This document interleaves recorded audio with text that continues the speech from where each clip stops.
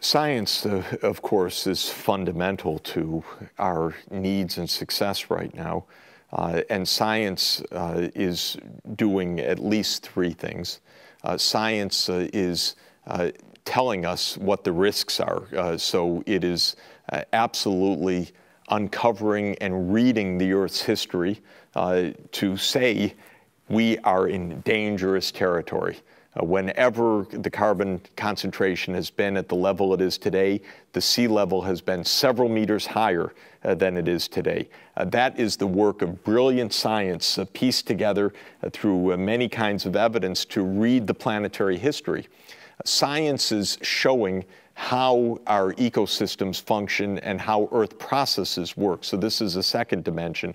What are the dynamics at play right now? And of course, climate modeling, ecosystem modeling, human physical interaction system modeling is absolutely fundamental. Much of this science is quite new. It's hard.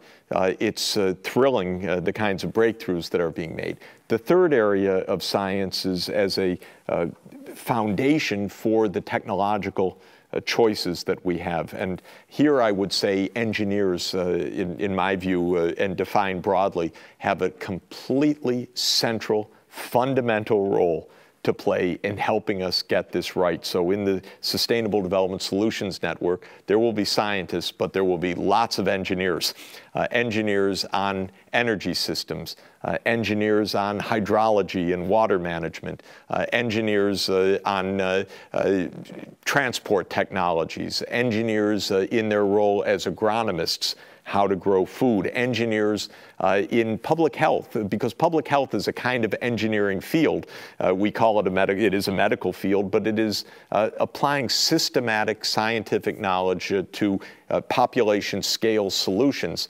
And so in this sense, this is a third role of science, but I'd call it science and technology, and I'd call it scientists and engineers to help us on solutions and a broader range of solutions than we have had up until now. I think that one of the things I want the Sustainable Development Solutions Network to do is to help champion pre-commercial technologies, at least to get them tested, to see what can work, to get cities to say, yeah, we'll try smart grid. It's not exactly known yet, but we want to be pioneers in this area, or we want to be pioneers in self-driving vehicles, or we want to be pioneers in all renewable energy systems and so forth. And I'm finding that a lot of places in the world, the mayors, for example, or the regional development leaders are coming to me saying, we want to be part of this network and we want to try some of these things early on. That's extremely exciting.